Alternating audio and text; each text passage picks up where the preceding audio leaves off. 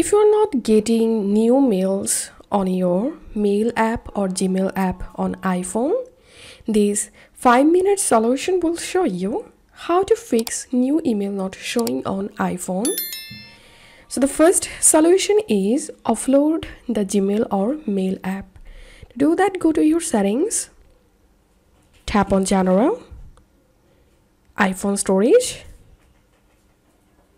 Now open Gmail or mail app,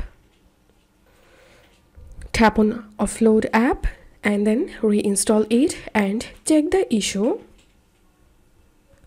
And the second solution is sync mail account.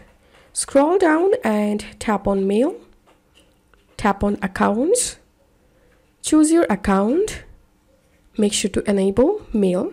If it's already turned on, then disable it and turn on again and then check the issue. And the third solution is close your mail or Gmail app totally, then relaunch the mail app and hope this will fix your problem. And the fourth solution is check your trash or spam folder, tap on mailboxes and here you can check draft, spam box. So that's how you can fix this problem.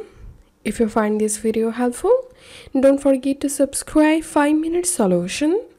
See you in the next video.